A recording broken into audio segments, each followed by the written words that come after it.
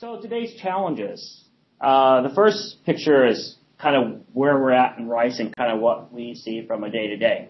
I don't know if you can read that back there, but so our stakeholders, our major stakeholders, we have KC, and they're new components. You know, we need new components, and we need it yesterday. All right, they're on a big time crunch to get their UIs up to date very, very soon. So they're really about, the UXY team's doing mocks, creating all kinds of new cool stuff, and they want that in KRAD and want to push it out. We have KS up here, and what I think the main things I'm hearing right now is, let's look at architecture, let's look at how we're extending the framework, and let's look at the stability of the framework, upgrades and so forth. Yeah? Could you give us an idea of the size and complexity of Kuali? It's, you know, I don't know the code base very well, but I can tell you it's much bigger than KFS. I don't know how it compares to Kuali Student because I'm just not as familiar with both of them, but it's pretty big.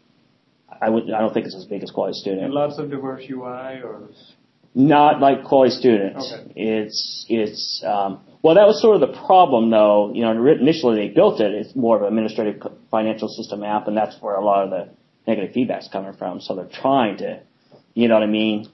And Kuali has had a lot of challenges because there was just so much data to collect for these research applications that they had to somehow structure on the screens to provide basically everything in a way that people can get to it and fill it out.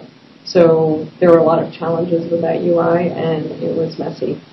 So complex screens, but not at the scale of Kuali Student, because Kuali Student involves so many different systems. Mm-hmm. That makes sense.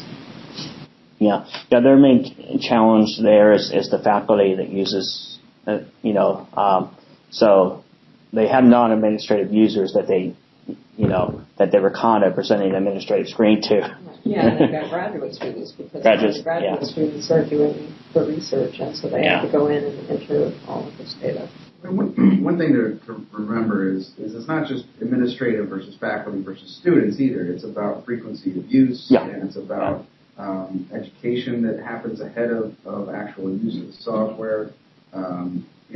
There's parts of KC that barely ever get used by people, and when they do get used, it's on a very infrequent basis, and so you have to have a pretty decent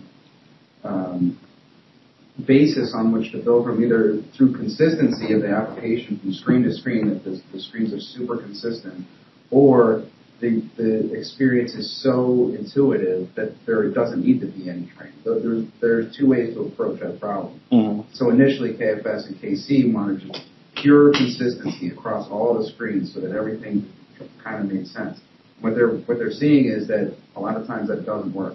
Mm-hmm. So you kind of have to go beyond that initial concept of we can just throw out screens quickly and get them up on an application, and it's going to be consistent, and so people will just understand how it works, mm-hmm. versus coming into a screen without any prior knowledge and being able to use it. Mm-hmm. And so that's actually the approach that KS took, mm-hmm.